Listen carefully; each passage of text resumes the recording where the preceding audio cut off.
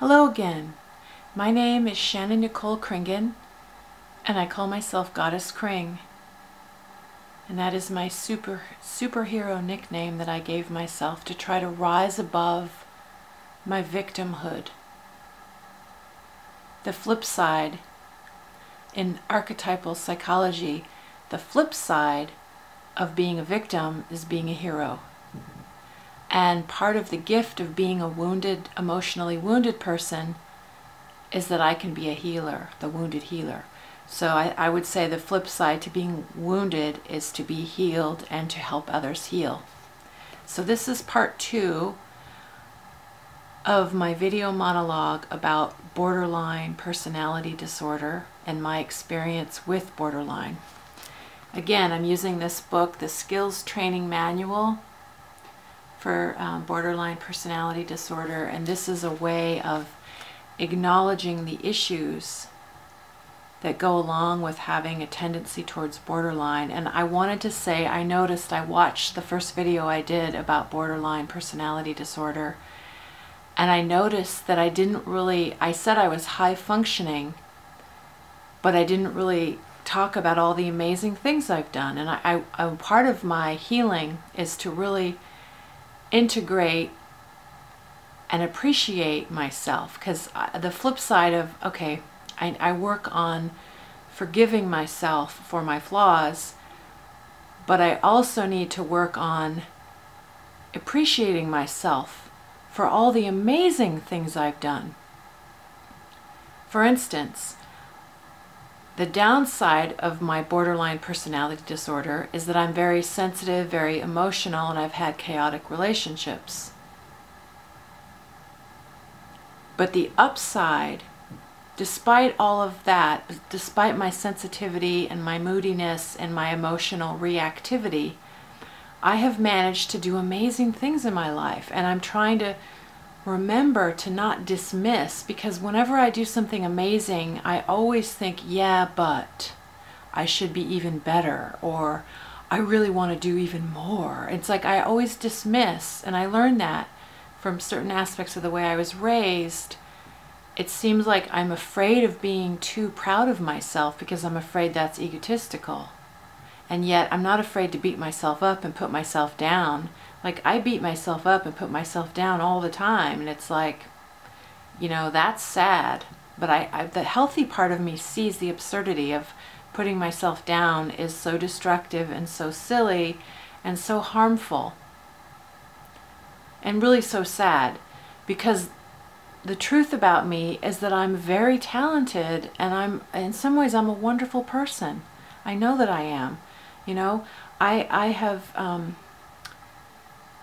have done some amazing things with my life, and I wish that I could be more stable and do them more consistently. But I will say, I want to use this video to honor the things that I've done. So I am a highly functional person that has borderline personality disorder traits. In other words, it's hard for me to regulate my emotions. It's hard for me to not be self-destructive. It's hard for me to really be nurturing and loving towards myself and stay calm during stressful situations. And it's hard for me to not want to push people away and isolate and think that I'm supposed to do everything by myself. So these are some of the amazing things I've done. I have been a figure model in Seattle for 20 years, you know, since I'm 43 right now. And when I was 23, I started modeling for art classes. And I'm the nude person that's in the art room when they draw, paint, and sculpt. And I'm the one who's hired to stay still and do interesting poses. And people have said that I'm one of their favorite models. They have said I have good presence, that I'm easy to work with, that I'm calm and peaceful. So there is part of me that is able to get into the Shannon Kringen, the figure model. I'm able to get into this positive, wonderful state.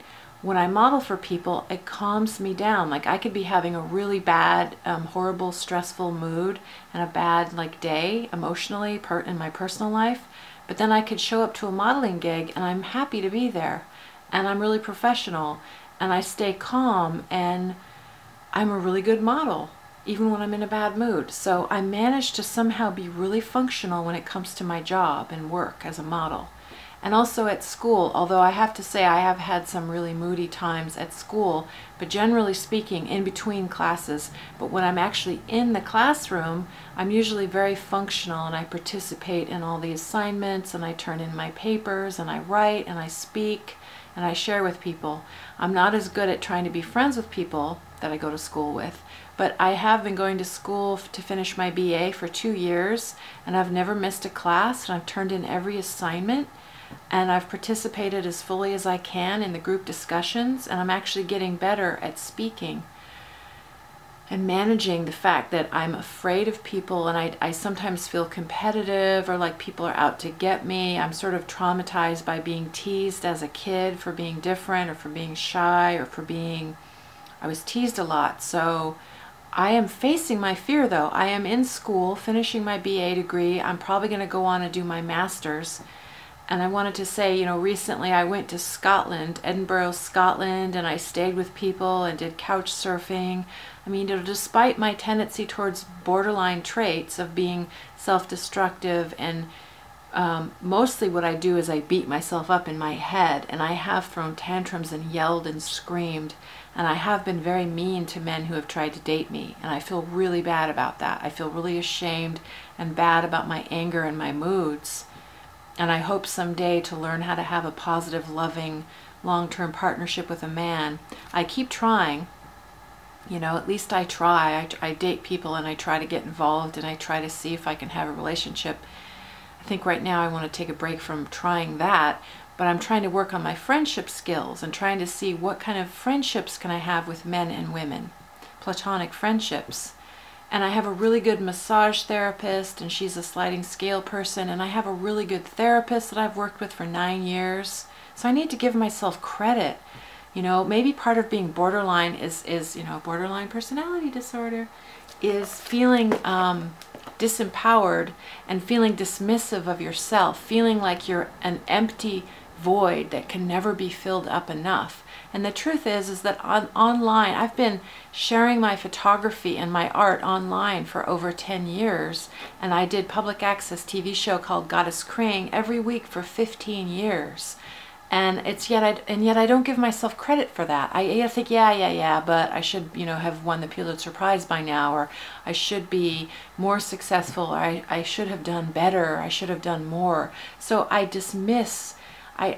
dismissive of myself whenever I do something amazing. I mean, they made a film about me, a short documentary film about me called Typecast Dragon, and it was screened at the Toronto Film Festival, it was screened at the Seattle Film Festival, and now it's going to show at Bumbershoot in Seattle of 2012. And I'm really happy and proud about that. And yet I think, yeah, but there should be a full-length documentary made about me. Or there should be even more. I could never get enough attention, never get enough validation. So I'm recognizing, my therapist said I need to work on integration, meaning integrate. Whenever I accomplish a goal and I do well at something, I need to integrate that into me and go, look, I did something really good. I'm doing some good things. I'm better than I think that I am. I tend to put myself down and dismiss myself all the time, and that's part of the self-destructive borderline tendency. So, you know, some people cut themselves like physically with a knife. They say that they feel so much pain that they feel like cutting themselves distracts them from their deeper emotional pain, and they cut themselves to relieve themselves. I don't do that. So I need to celebrate the fact that I'm so glad that I don't have the urge to cut myself. But what I do is I put myself down in my head. I beat myself up in my head really, really severely, and it's really bad. I put myself down and say horrible things to myself about myself. And that's really bad because it messes up my chances of having good relationships with other people, and it definitely shows that I don't have a good relationship with myself at times. Today I'm in my wise mind. I've done 10-day silent meditation retreats called Vipassana a couple times, and I'm really good at meditating. So thank God I am actually highly functional. I have borderline tendencies, but I'm very highly functioning. In other words, I can go to school, I can be a figure model, I can do 10-day silent meditation retreats which means that I must be healthy enough to do that. I can sit and meditate all day and I didn't freak out. So I need to give myself credit for how functional I've been. And I've been to Europe 6 times in the last 16 years. I've gone to Scotland and England and Belgium and France and Norway and Spain and Austria and Switzerland and France and England. I think I already said that, in Italy. I love traveling, and I would love to go to Asia and Africa. And so I've done a lot of traveling, and I take really good care of my house plants, and I'm an animal lover. I take care of my cat, and there's a homeless cat that I help take care of, and I take my cat for walks. I mean, I do some really good things, and it's a little bit sad that I don't give myself credit for the good things that I do, and I tend to just fixate on whatever my flaws are. And so maybe that's part of it, part of the illness itself, is to overemphasize what's wrong with me and underemphasize what's great about me and what's functional. And because I have a fear of denial, and so I'm so afraid of denial that I wallow in all the dark stuff about myself. And I would like to learn to balance that. I want to acknowledge the stuff about me that I need to heal, and also give myself credit and feel grateful and happy and proud of the fact that I love myself enough to take care of myself in some ways. I do. I mean, I know that I feel better if I go to work and I earn money and I pay my bills and I show up and I do my homework and I take good care of my cat. I mean, I know I do some positive things that are good self-care, and I'm trying to build on that. And I seem almost addicted to beating myself up psychologically, putting myself down. I have a habit of riding my bicycle around Seattle and yelling and screaming and crying, and that's really not a good thing to do, because I'm humiliating myself in public, and I'm also running the risk of scaring somebody that hears me doing this. You know what I mean? Like, I don't want to spread around bad energy that stresses people out. The world is messed up enough as it is, and I don't want to contribute to the fear that people have of other people by freaking out in public. And so it's actually dangerous for me to freak out in public like that. I'm putting myself at risk of somebody getting me in trouble in some way. So I need to really be careful with that. So I'm really happy that I don't cut myself, but I need to really be mindful of when I freak out. You know, there's healthy ways to channel that. There's healthy ways for me to deal with my distress tolerance and to deal with, I think I snap like that sometimes because I feel like when I'm around people, other people at school and stuff, I'm like really polite, and I'm trying really hard to be polite and do the right thing and be who I think other people want me to be. That's a borderline thing too, is thinking, who should I be, instead of instead of me loving myself as I am and saying, I'm a good person, I'm just going to be myself. You know, that's what I like to say on my Goddess Kring show. Be yourself no matter what they say. You know, I got that from a Sting song, Englishman in New York. I love Sting's music. And so be yourself no matter what they say is what Goddess Kring, my higher self, likes to say. But in reality, Shannon Kringen tends to think she's not okay the way she is. You know, beat myself up and I should be a certain way. And I'm afraid other people don't like me. And I have all these like really big, I'm afraid that people don't like me all the time, and I'm afraid people are out to get me. I have sort of paranoid thoughts sometimes that people are out to get me. So I go to school and I try to control all of those. I try really hard, and I show up and I do my assignments, but all the time I'm sort of holding back a little bit and feeling like I'm being a little bit fake out of fear. But I'm getting better at sort of letting myself be my real self around people a little bit more, and saying whatever my opinion is in class, and letting people not understand, or maybe I am the only person in the room that brings up something. Like I said, Confucius was like a socialist, you know, ahead of his time, because I kind of believe in aspects of socialism, which is not a popular thing to say in the United States of America. So, you know, when I say that, I feel very vulnerable. When I say in class and I talk about socialism and I talk about unusual ideas, you know, I feel it's vulnerable to do that. So I need to give myself credit for having the courage to do that. And I wanted to share something, my artwork. You know, I have done self-portraits, and I don't know if you can see, I'm going to try to zoom in here, hopefully, oh boy, out of focus there. Try to zoom in. This is like these are like some, oh, I'm trying to focus, forgive me if it's out of focus. Where's the focuser here? Focus, focus. So here's like examples of self-portraits I've done of my face, which are interesting, and these are just different facets and all photos that I took of myself. And this is really kind of cool. It's kind of this neat sculpture thing that I made. My face morphed in different ways. That's part of one of my abstract paintings. And just my face is morphed. There's me as a little 3-year-old kid. And just lots of different, you know, I use myself as a canvas, and and you know, I'm very sensitive to people criticizing me. Like, if you go to my website, okay, pardon me while I adjust the camera lens here, sorry, there, okay, if you go to shannonkringen.com, and you can find my Flickr photos, and there's just thousands of photos I've taken of myself. I also volunteer at the zoo in Seattle, and I'm really good at that. I'm really good at being a model, really good at going to college. I mean, I'm really good. It's my personal relationships that are hard for me. I don't have a lot of close personal relationships. I'm really good with my houseplants. I'm really good with my cat. I'm fairly close to my mom and fairly close to my dad, although there's some issues between both of us in different ways. They're divorced. I have a nice stepdad. I have a mom, a dad, and a stepdad, and I'm kind of close to all of them, but there's, you know, there's some issues between all of us in our own different ways, and it's not perfect. But we have fairly open, honest communication mostly, and I'm really happy about that. I don't drink, I don't smoke, I don't do drugs, you know, I exercise every day. I mean, I do a lot of good things, but I'm really hard on myself. Despite all of that, I'm really hard on myself, and I discount myself. And I painted shoes for Tori Amos. Tori Amos wore them on stage in 1996 in Seattle, and she thanked me in front of the whole crowd at the Paramount Theater. I met Jeff Bridges, the actor. I was in an extra in a film called American Heart way back in 1992. I've traveled to Europe a bunch of times. I'm in school. I mean, I've done some amazing things, and yet I still think, yeah, but I'm not good enough.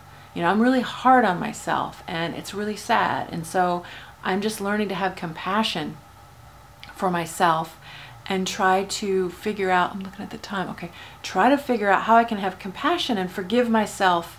It's almost like I'm as much ashamed of my beauty and my talent and my success as I am of my flaws.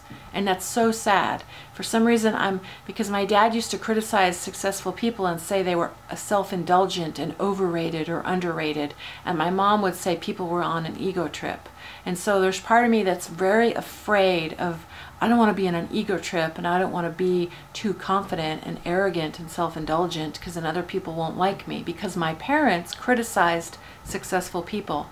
And so it made me feel like, oh, I better not be successful because then my parents won't like me. Isn't that weird? And I'm also ashamed of my flaws. I'm ashamed of needing people. I'm ashamed of my emotional needs. I'm not ashamed of my sexuality. I've had a pretty interesting sex life. I've had a lot of interesting boyfriends and some good lovers, and I'm really happy and grateful about that. But in terms of my love life, having real boyfriends in my life who really wanted to be my boyfriend and be there for me emotionally, I haven't really met a lot of men who really wanted to be, through thick and thin, a partner with me. And part of that is my thing, because I was mean to some men that I had potential with, and I screwed it up and I ruined it.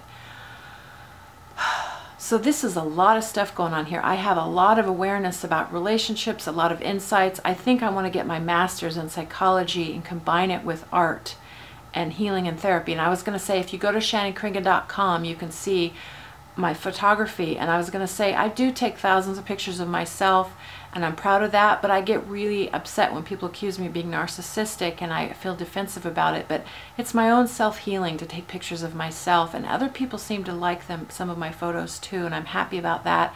But I also need to learn how to accept the fact that some people don't like my work, and they're entitled to feel that way. That's okay. But I like my work. And my self-portraits are some of my favorite things to do, but I'm also a really good photographer in terms of animals. I've taken a lot of photographs of animals at the zoo that are beautiful, and they've been used and published in different ways. I'm in that book, Weird Washington, which is pretty cool. I'm the hero, Goddess Kring. And there's a documentary made about me, and I'm in this fashion magazine called Death Book. I mean, I've been interviewed a bunch of times. I've been in some magazines. It's really cool. I've been an extra in a film. Tori Amos wears shoes I painted for her. That's pretty cool. That's amazing what I've done. And yet I feel a little bit ashamed of it. When I'm successful at something, I feel like, oh, who do I think I am? And then when I fail at something, I think, oh, look at, I'm a failure, and I don't like that either. So it's like, God, you know, damned if I do and damned if I don't. So these are some of my personal demons and my issues I'm working through with my borderline personality disorder tendency. So I need to learn to validate myself, appreciate myself, forgive myself for my flaws, and allow myself also to succeed and do well. And if someone else is jealous of me because I'm doing well, I need to just not let that bother me and just keep doing what I love and try to spread good energy around. So I think I want to get a master's in psychology and combine that with art, because I'm going to a college that's really alternative, no grades, no tests, written evaluations, and they let you design your own degree. And so I want to do an MA in psychology and tie it into the personal healing power of creativity and how art has helped me become self-aware. I've used self-portraiture in my art to help me become aware of myself and who I am and who I'm not, and how to validate myself and empower myself. And I would like to spread this energy around in a good way. And there's also an article in Transpersonal Psychology Journal about creative photography being similar to Taoism and staying in the present moment. So there's a lot of spiritual wisdom in making art, and ties in with Taoism and Zen Buddhism and being in the present moment. There's a lot of wisdom, and I really think I can be a good person that gets a master's degree and combines, again, the spiritual, creative, healing power of art, and teach some kind of creative spiritual studies mixed with art. I don't want to be a therapist. I don't want to be an art therapist. Everyone tells me I should be an art therapist. I don't want to be a therapist. I'd like the idea of being a teacher, though, and combining art with spirituality and self-awareness and psychology, and art, self-awareness, psychology, and spirituality. So that's my plan, is to pursue my master's. And I thrive with structure. I also recently got a car for the first time in my life. I'm 43 years old, and I just got my first car, and I just got my first driver's license. And I have one of those little tiny smart cars. Little teeny, really good gas mileage, 40 miles to the gallon, little tiny European car. I love it. It's a smart car, and it's one of those little tiny miniature cars. Looks like half a car. Kind of looks like a ladybug, I think, like a ladybug. So thank you for listening. My name is Shannon Kringen. You're watching Goddess Kring. And please check out my website with questions or comments, shannonkringen.com, or look for me on Flickr. I'm on Twitter and Facebook and Flickr. I'm all over the place online. I love to share my work. I'm trying to heal and grow, learn to validate myself. I hope I can spread positive message in the universe, empower people to love themselves, heal yourself, love yourself, use creativity, whether it's music or visual art or dance or theater, or drumming or singing or dancing, or just writing in a journal, writing poetry, stream of consciousness. Get that book, The Artist's Way. That's a great book. There's a lot of healing, and you can connect with other people through creativity if you're afraid. I use my art to connect with people too, because I'm a little bit shy, and yet I'm a figure model. So this is Shannon Kringen signing off. I'll see you next time.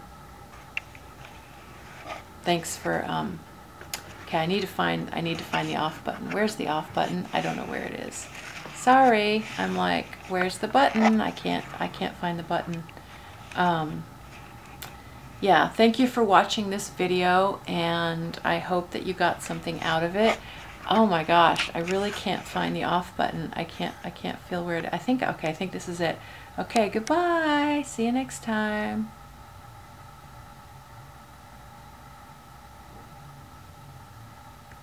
Nope, it's still on. Okay, I'm still looking for the button. Where's the button? I'm not seeing the button. Well, okay.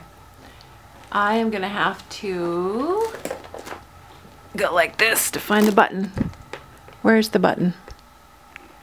It's gone. gone. There's no button. I really can't, I don't even see the button anywhere.